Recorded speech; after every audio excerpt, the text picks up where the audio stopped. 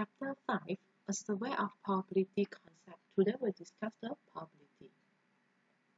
And there are 6 learning objectives for this probability, where we will learn the definition of the terms probability, experiment, event, and outcome, assign the probability using classical, empirical, and subjective approach, calculate the probability using the rule of addition, calculate the probability using the rule of multiplication, compute the probability using a contingency table, and calculate the probability using the Bayes theorem.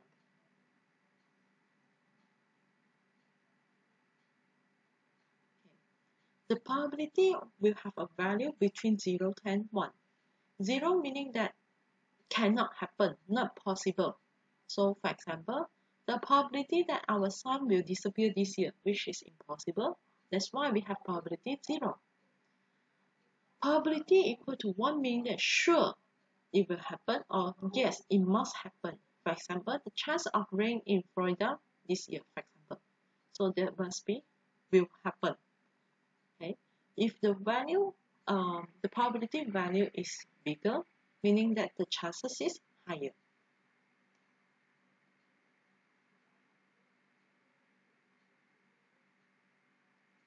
And next, we move on to the definition of experiment, outcome, and event.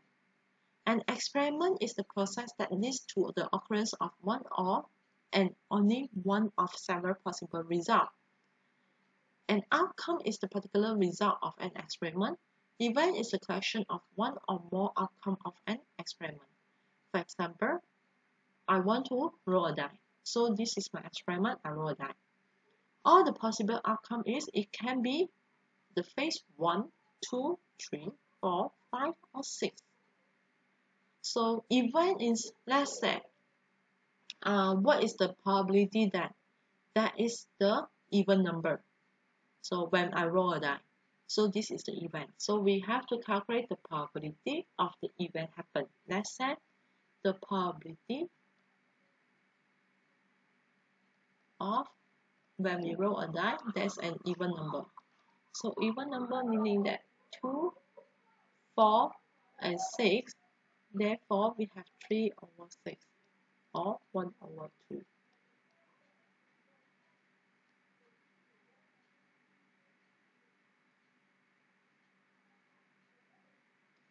Okay. Next, we move on to the complement rule. The complement rule is used to determine the probability of an event occurring by subtracting the probability of the event not occur from 1. So this is the Venn diagram. The summation of the probability that the event A happen and the event A not happens is equal to 1. So therefore, we can write this. The probability A and the probability that A not happen is equal to 1. Or the probability that the event A happen equal to 1 minus the probability that event A not happens. And sometimes we might use the symbol PA equal to 1 minus PA prime.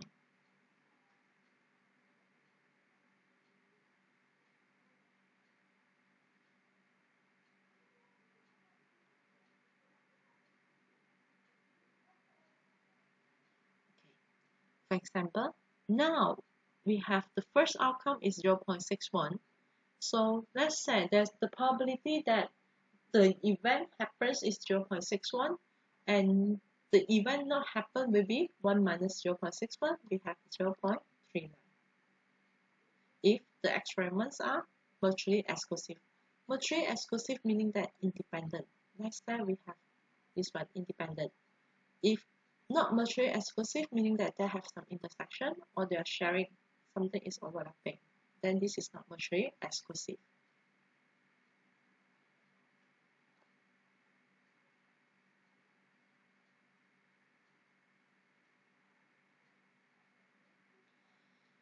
There are 3 ways to assign the probability, which is classical probability, empirical probability, subjective probability. Where classical probability, the keyword is equally likely, equal. Empirical probability is the event happening and is the fraction of the time similar to the event happened in the past. So it's in the fraction. similar with the past. Subjective probability is the likelihood or the probability of a particular event happening that is assigned by an individual based on the whatever information is available.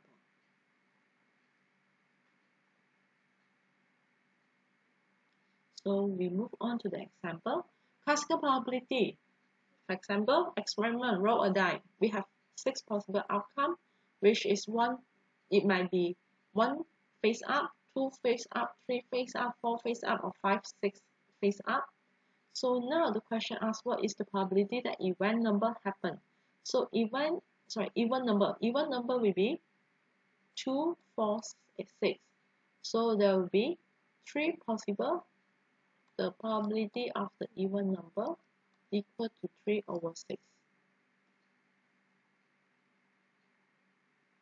Because all these 6 outcomes are equally likely happens. All of them have the same chance. For empirical probability is the probability of the event happening is the fraction of the time similar event happened in the past, and it's based on the law of large number. So the law of large number meaning that the key to establishing the probability empirical, a larger number of observations provide a more accurate estimate of the probability. Meaning that if you observe it many times, definitely our result will be more accurate.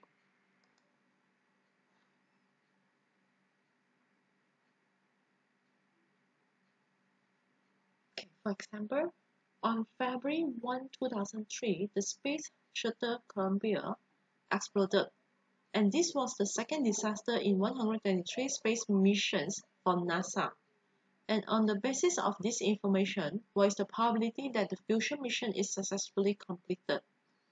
So we know that there's in total 1, 2, 3, and this is the second disaster. So the number of successful flight will be 1, 2, 3 minus 2 because 2 disaster. So we'll have 1, 2, 1. Divide the total 1, 2, 3. So the number will be 0.98. Therefore, the probability of successful flight is equal to 0.98.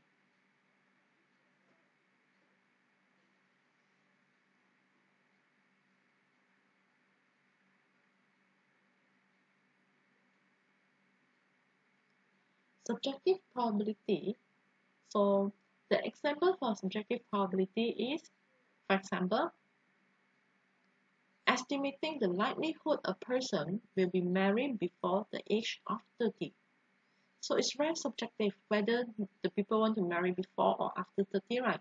So therefore, this is a subjective probability, which is if there is a little or no data or information to calculate the probability, therefore it might arrive at subjective.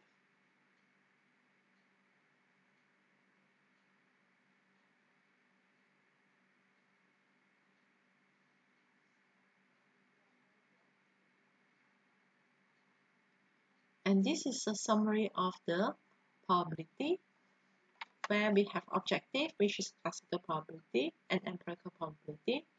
And for classical probability, we have the keyword equal or equality, empirical probability, which is relative frequency, subjective probability, if there is no information or little information, then we can go for subjective, like or asking the opinion. Okay, it's very subjective. Like just now, what's the probability of the people will marry before 30? It's very subjective. It depends, but because some people might want to marry before 30, some people might feel that better after 30, more mature and so on.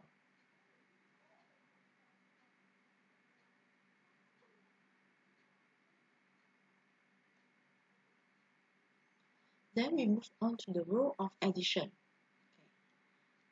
So if we have the keyword or here, let's say probability A or B, which is equal to probability A plus probability B.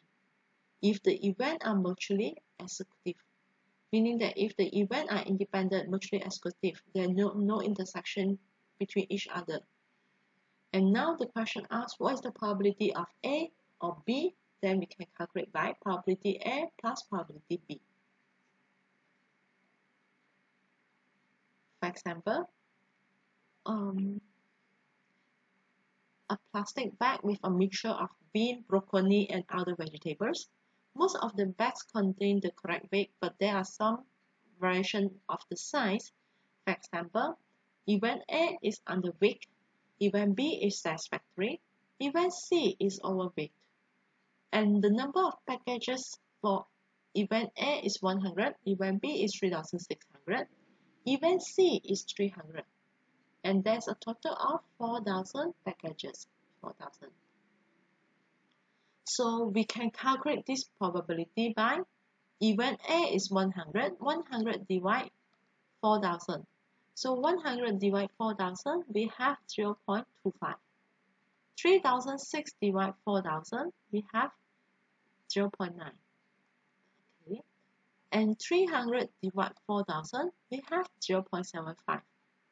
So let's say if the question asks, what is the probability that the particular package will be either event A, underweight, or overweight, event C? So event A or event C, which is the probability of event A plus the probability of event C, which is 0.25 plus 0.75, which is equal to 0.10.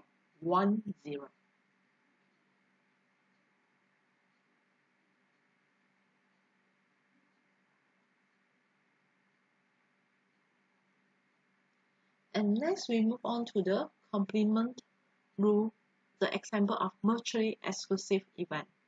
Note that the probability of A or C is equal to the probability of the complement of the B. Okay.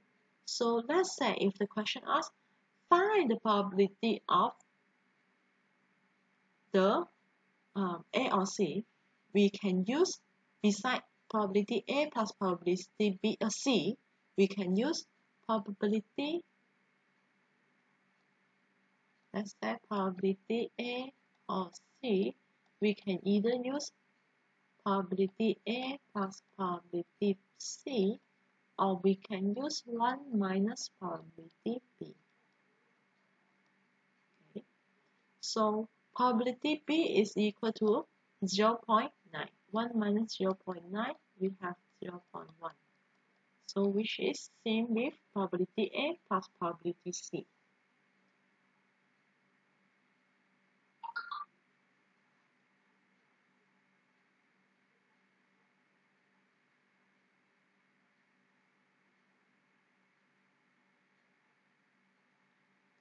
And next we will go to the rule of addition for computing probability.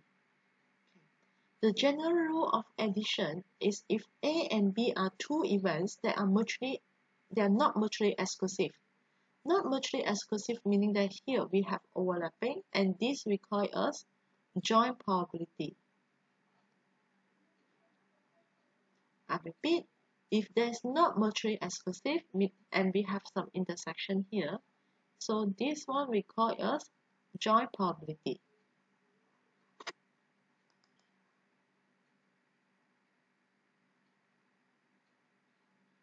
Let's move on to the general rule of addition, which is the Venn diagram shows the results of a survey of 200 tourists. Then the result revealed that 120 went to Disneyland and 100 went to the gardens. 60 visited both.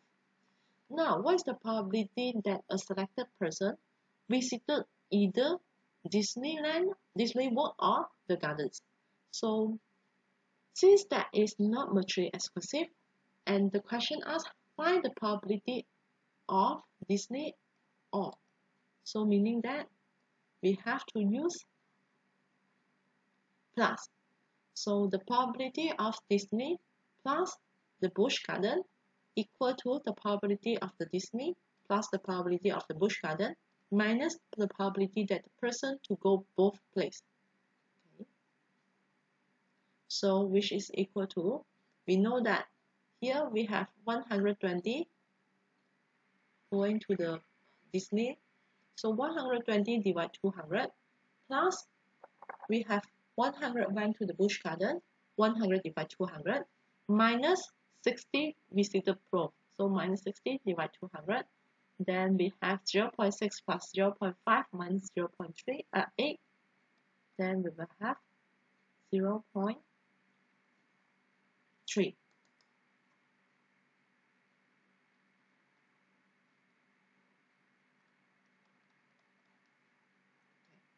So this is how we calculate the addition if that's not mutually exclusive.